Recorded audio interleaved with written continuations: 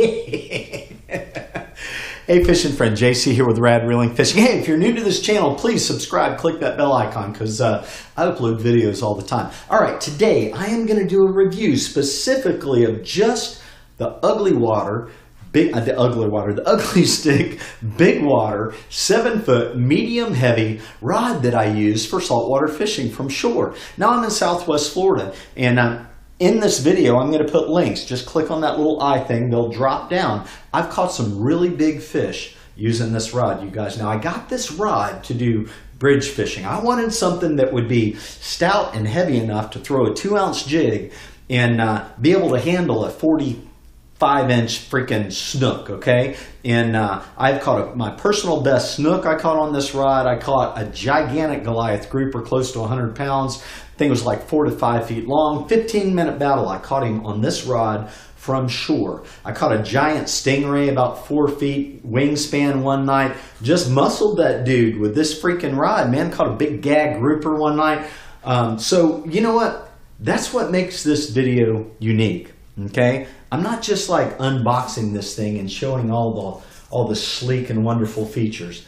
No, proven, tried, and tested with experience. And I'm not paid, I'm not sponsored by Ugly Stick. I'm just a guy who is enjoying the heck out of this rod, and people all the time are asking me about what rod you're using and what pound test and all this. So I've got this thing paired up with a Penn Pursuit 6000. You can see it's a good match with the size of the handle and the size of the butt of the rod.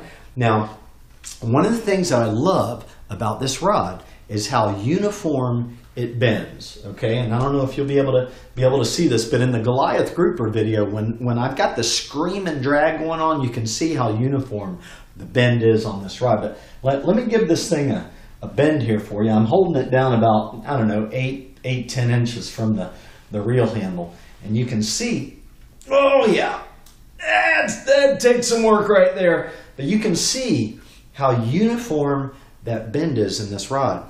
I love it, man. So this thing will lock down on fish. I go into the marina and I fish in boat slips. I catch jack crevalles 3.5 feet long. I mean, big jack crevalles. They hit live pinfish. Wow! Like doing 30 miles an hour. And when they hit them, I got to have something with stopping power, just like boom, lock down on them and be able to horse them out of the pilings and away from the boats. And yeah, this rod right here does the trick. Now with big snook, I have to have something that I can lock down, get those snook out of the rocks, keep them away from the pilings. This rod will do the job. Now, if you're looking for a rod that you're going to be able to cast long distance with ease, I have this 50-pound braid on here.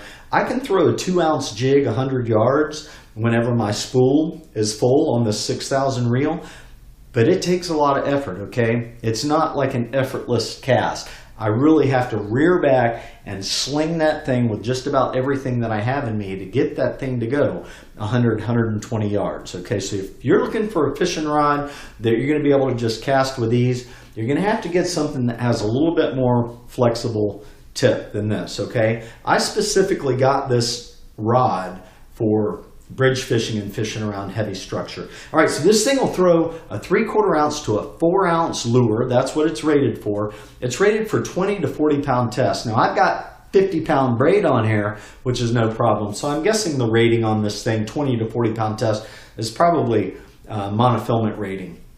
Okay, so what else do I need to say about this thing? It's lightweight. Yeah, man, I just like when I pick it up, I feel like, man, I am ready to like hook into a big old freaking fish. It just feels good. The finish on this thing is like freaking driving a Porsche, man. Just absolutely beautiful. I've had this rod for about 8 months and bridge fished with it and all kinds of fishing. And yeah, it's not scratched up at all. So they put a really good coating on this rod for $59.95, you guys.